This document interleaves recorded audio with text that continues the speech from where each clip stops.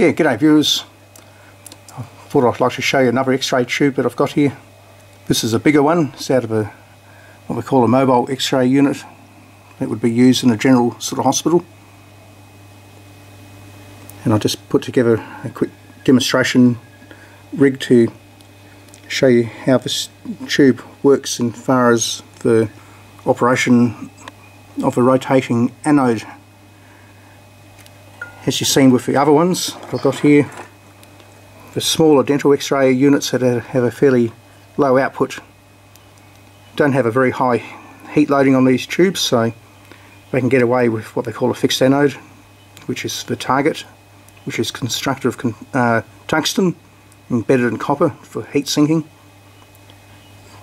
The larger style X-ray tubes have a moving anode, which is basically it's like an electric motor, and when the anode spins it distributes the heat across the anode, increasing the surface area, and that way they can dissipate the heat that way.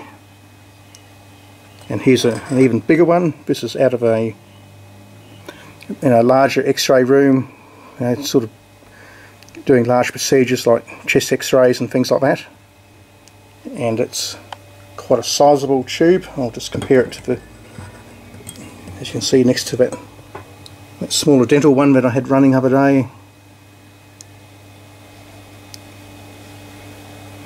So this is quite a monster and quite heavy, and that also uses like a tungsten constructed anode. And as you can see, this tube eventually suffered a failure due to the run capacitor had failed on it, so the anode wasn't turning fast enough, and every time I fire the tube it actually started to melt the target. And I have actually seen one where the target has shattered due to the thermal stresses imposed upon it. Anyway, I'll run this one up. Won't be energising this one, of course, but we'll just fire up the filament and also get the anode to run. So I'll just start with that.